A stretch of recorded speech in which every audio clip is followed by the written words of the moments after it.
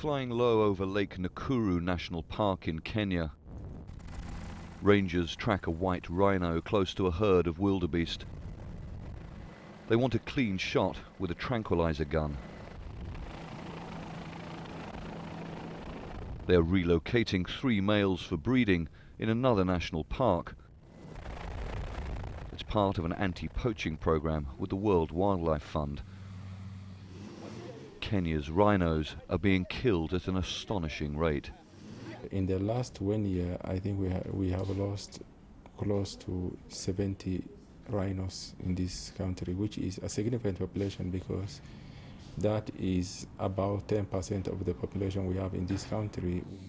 This animal, which can weigh up to 3.5 tons, can live up to 50 years.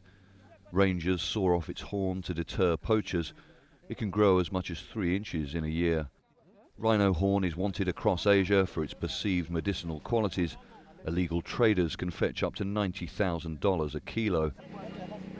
Chips are inserted under this animal's skin and into its horn. The rangers hope high-tech tracking will help protect the rhinos in Kenya and beyond. The plan is any ivory that intercepted will be able to be traced to the animal that it came from, which directly leads you to where it has come from. So we know that this problem is happening all over Africa. I mean, the range states in Africa, particularly South Africa, Kenya, Namibia, Zimbabwe. So we'll be able to differentiate the sources.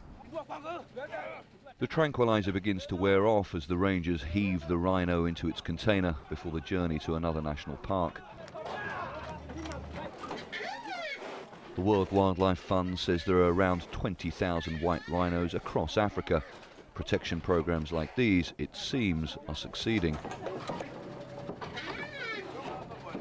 But it says 3 of the 4 other species and subspecies, including 2 in Asia, are critically endangered. Conservationists say poaching methods are evolving and the demand from illegal markets in Asia and elsewhere is on the rise. Charles Stratford, Al Jazeera.